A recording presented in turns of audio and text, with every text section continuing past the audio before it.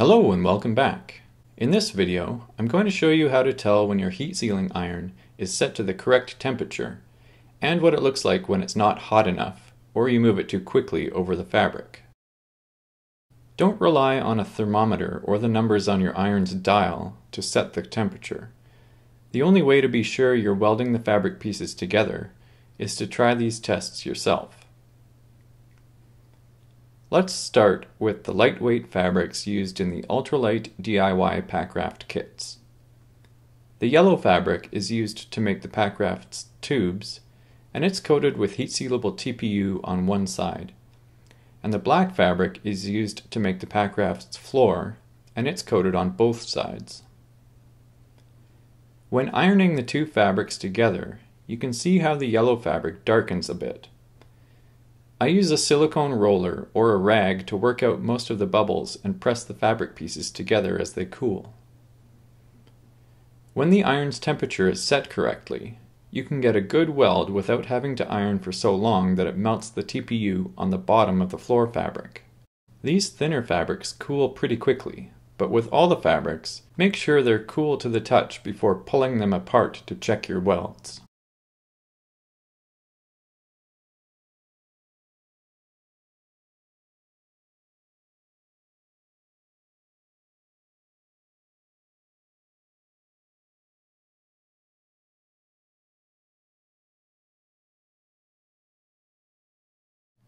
This is a decent weld, especially in the middle.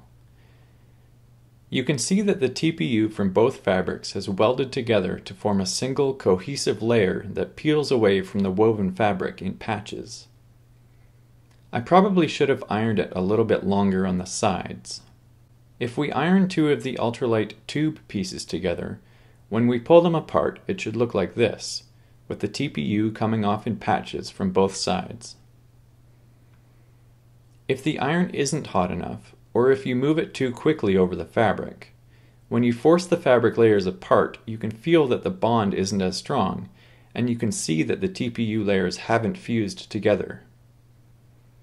The TPU might turn kind of whitish as you force the layers apart, but it's not ripping away from the woven fabric. This is no good. Now let's try two pieces of the standard DIY Packraft tube fabric.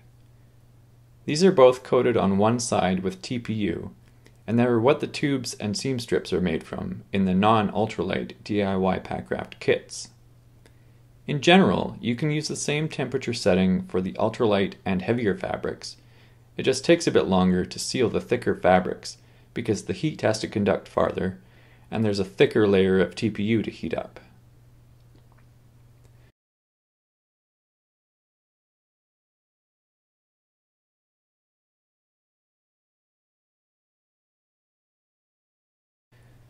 Forcing these pieces apart, we see a good weld with TPU coming off in patches from both sides.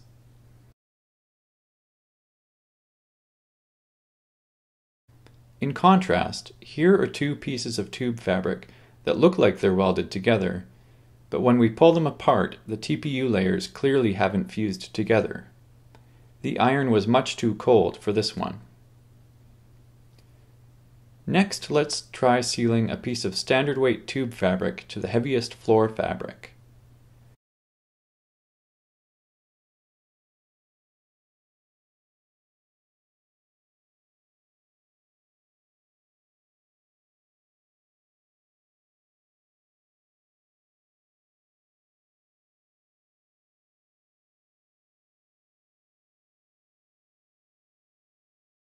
Here it looks like the temperature was okay because the TPU layers did fuse together in the middle area, but I didn't iron it long enough on the sides because the TPU layers peeled apart there. Let's try it again.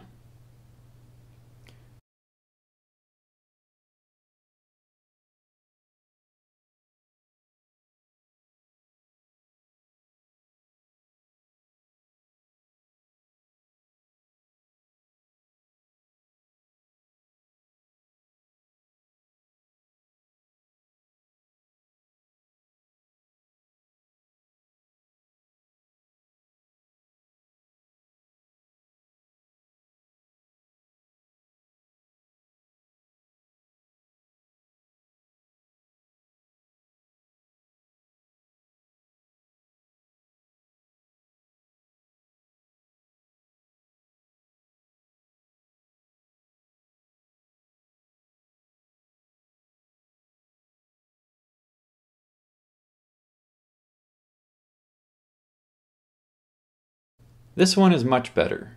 The TPU layers have fused together. Here's an example where the iron was too cool.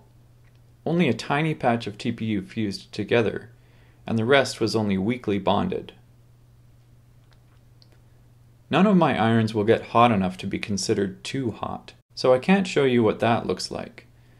But if you start to see the TPU layers liquefying, or the woven fabric starts melting, then definitely turn down the temperature. Once you've got the iron's temperature set correctly, practice on scraps of fabric until you have a good feel for how long it takes to get a good weld, and only then should you start assembling your Packraft. That's all for this video. Thanks for watching.